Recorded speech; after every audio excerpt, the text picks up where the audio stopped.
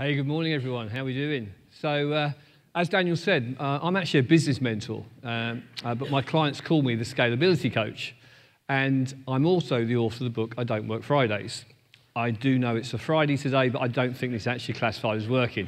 So, to give you some background, I started my first business in 1991, and I sold that business in 96 and in 97. Now, if you can do that, that's a really good trick to do. And I ended up in 2004 being a CEO in a PLC. And I took a loss-making business into the multi-million-pound profit and eventually ended up with 120 million turnover.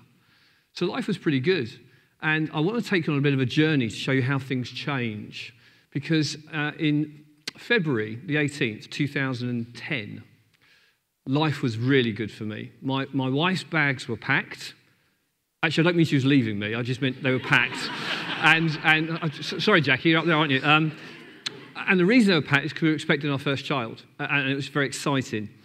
We just started a new venture with the world's top rental company, and that rental company was about to sign a long-term contract with us, and we'd only been doing it for 6 months.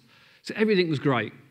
And then on the 19th of February, everything changed, because our baby daughter came into this world for the briefest of moments, and then she left us on the same day. And that changed my world and Jackie's world massively. We didn't quite know what to do. We were all out at sea. And I realised at that point in time that the corporate life was no longer for me. I couldn't stay in the corporate life. I had to do something different. But I didn't quite know what to do. So what we did is we obviously pulled together and we invested a little bit of money and bought a little franchise business. And that franchise business grew quite well. What I also did was I enrolled in what they call a mastermind group. And the mastermind group is where you sort of sit round a table and you discuss your business with other businesses. And my job was actually to be there to try and find out what I could do next, because my head was all over the place. So for sort of 3 or 4 months, all I did was talk about where I thought I could go, what I wanted to do. Didn't quite know where it was going to take me. And I just gave some bit of advice and support. And one of the members there, who runs a very successful courier business, actually said, after I suggested something for one of their challenges, Martin, you're like my scalability coach. What you do helps me in my business. And by doing that, I've gone away and I've changed things and my business has scaled. And I started to realise I had this sort of, I think Daniel says it, this mountain of information that I thought was a bit irrelevant, really, because I was doing it every day. But these people sat around the table, people like yourself, thought, actually, this was really useful. And what I needed to do now is I needed to find a way to get it out of here and into some kind of format. And I happened to come across a book by some Aussie lad called KPI or something like that. And by doing that, I realised there was an event like today. So on the 20th of March, 2015, I was sat in the audience like, well, actually, wasn't there, actually, it was over there somewhere. And I listened to all these people that came about. And the thing that resonated more than anything was the book, the publish, Lucy. And I thought, wow, if I could get my thoughts into a situation where I could help people, because that's what they wanted from me, help them to scale their business, that would be great. So what happened is I went on the course and I wrestled with what I was doing. As Daniel said, I pivoted a few times. I changed things around. And what the result was this, which was I Don't Work Fridays, which actually came out this Monday, just gone. And it went straight in the Amazon #1 bestseller for a small business entrepreneur. Thank you.